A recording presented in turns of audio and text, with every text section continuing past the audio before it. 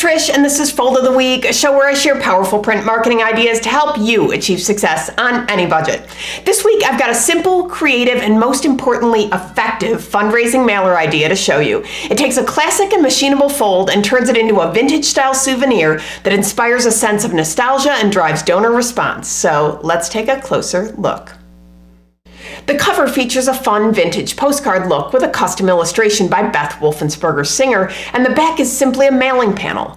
Open it up and it says, "Our message is simple enough to fit on a postcard."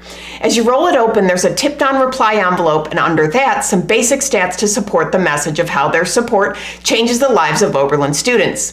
Unroll it all the way. Yes, this is a classic roll fold, and there are 3 more custom Oberlin illustrations that are real postcards that the donor can use. The last panel is a response card. Note that there's also an opportunity to scan a QR code or visit the URL for those who would rather donate online. This fundraising package really connected with donors and performed above expectations. In fact, this vintage-style self-mailing fundraiser did better than the tried-and-true photo-heavy envelope mailers from previous years.